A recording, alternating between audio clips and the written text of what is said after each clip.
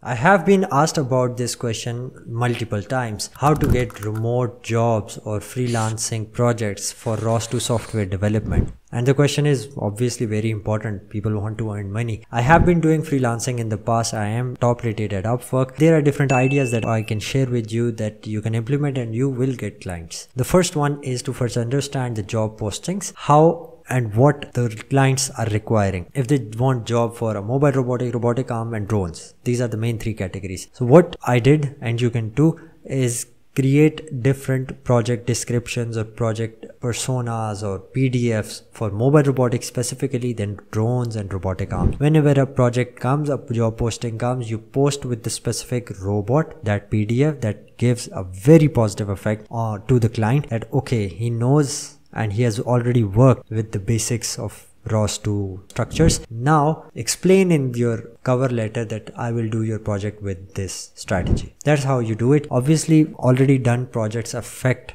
a lot when selecting you as a employee. With regards to the money, you can earn a lot of money on Upwork, specifically for robotics ROS2 development. If you want to get rich or you can get more clients, you need to go into the social media. Now that also brings you to getting jobs as well, but I got very big projects through my social platform where I put my content as representation of the work I did. With the help of content, I obtained one job, international company, not in Pakistan. The thing was, I posted a course on Udemy that was teaching ROS about drones, and the guy took the course, he referred me to his boss, and the boss contacted me socially on LinkedIn and they said, can you do this work? I said, I have time, I can do this. We decided on the payment and we started the work. So simply I did not apply it. The work came to me because of my social presence. The courses are my content. The produced video of my work are the content that can bring you an idea that okay, Mohammed Luqman can work, and I am telling you for the sole reason that you can replicate this and show your work in a story manner, teaching manner, educating manner, and people will give you work.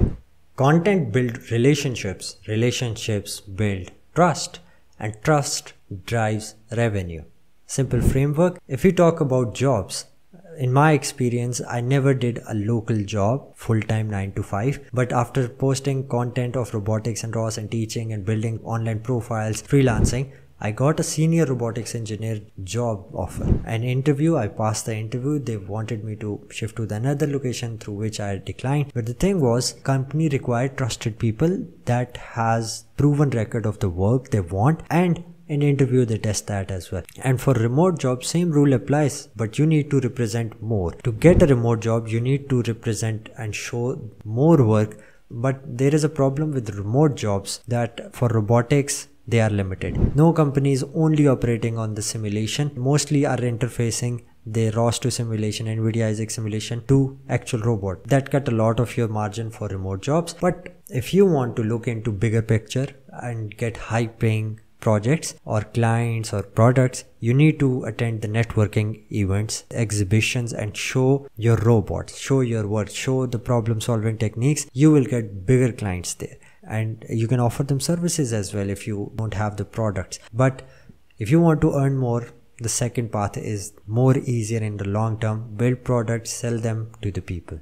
So this is in a nutshell what I understand about working remotely for robotics freelancing that I have experienced in the previous years, and success usually comes to those who are really busy looking for it.